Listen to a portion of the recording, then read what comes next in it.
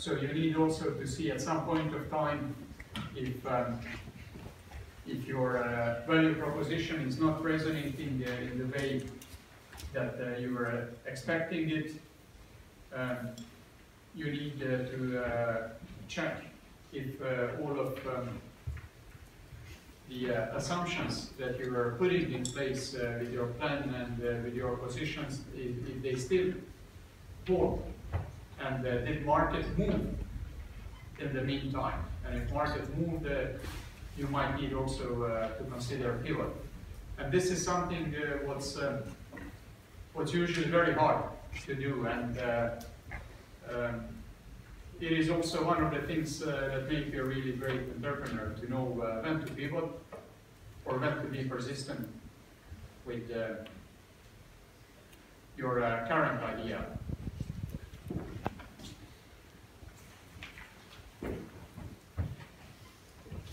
And then, if you're lucky, you didn't need to pivot, you built a product that resonates and a product that people like. But then what's super important with a product, product has a life cycle. It's also life being. At some point of time, you also need to see when is it time to also put that product at sleep and discontinue it. So it's also with a number of startups that became afterwards successful companies, they were sticking too much with certain things that were morphing, and they morphed as a company, but they still insisted on certain view and certain vision, and they didn't respect this product life cycle, and then they failed.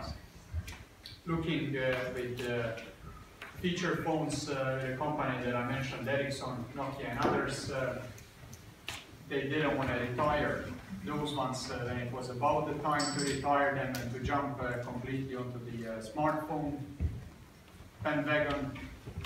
And you see today they are just part of the technology history, and soon you'll be seeing those products only in a museum, or it's already persistence. So this is the one, like as mentioned before, that is a bit contradicting the pivot. So there you need to make up your mind whether you are pivoting and you go for it, or you are persistent with the stuff that you are building. Because whatever you do, whatever you build, it's not a question if you are going to hit the wall.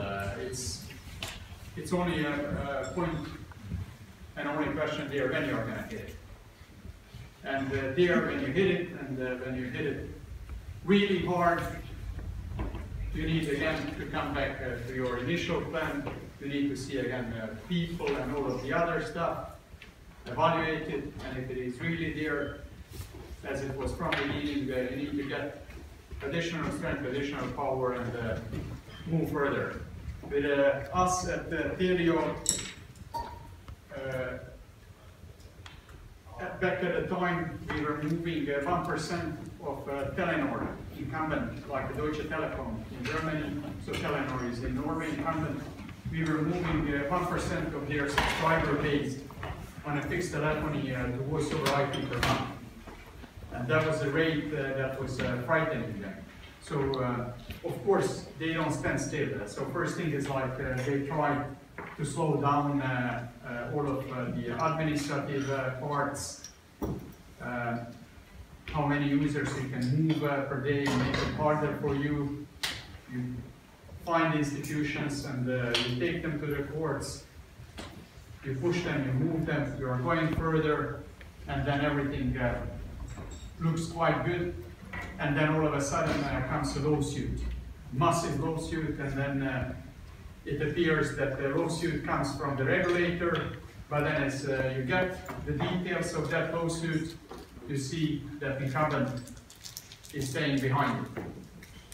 And then, you know, that night you don't sleep, then you're reading about it, you see just like a massive cost, and you see the moment that can kill your small company that is growing quite nice, that has a fantastic enthusiasm, and everything looks like it's falling apart. But then don't make any decisions and any moves after that night of no sleep, sleep another night. Evaluate, again, all of your points and everything what you were doing, and you'll find a way how to overcome it. And it was the same thing with us. We won at the court the first instance, we won again at the second instance, but we could have issue. That's the first thing what they need to check before they go for the next points to put investment in your great startup. And then if answer is negative, then they drill a little bit more, and then who's against you, stay away. So that was also why they were staying away from us, and then that was also why those investors that came at that time, in Telio they made 60 times return, or 6,000% of return up to today, together with the dividends and the current share price. But no bad thing is as bad as it looks like. On the first, you need always to look things.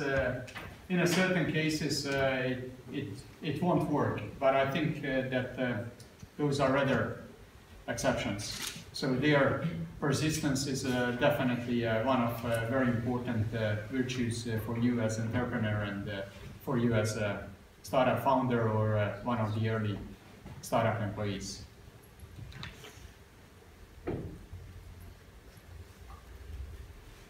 So those are, as mentioned, some of the references to the story. And then what I love to joke, and there is one more P, and you know, when you hit the midlife crisis, and when you do reasonably well with the startups, then it's first privacy, but I'm gonna skip that one because there is also even more fun. About this one, I would be really glad to talk with you afterwards, but the other more fun P is missing here, but it's one of the great German brands, and that's a Porsche. Every one of you would warmly recommend you, once when you make it, if you are hitting close to the mid-age, get yourself one, even if it looks like, you know, cheesy, and if it is like too much of a Silicon Valley thing, it is also quite nice and quite fun thing to do, and I wish you all getting the one if you want one, or if you don't want, getting whatever P excites you. Thank you.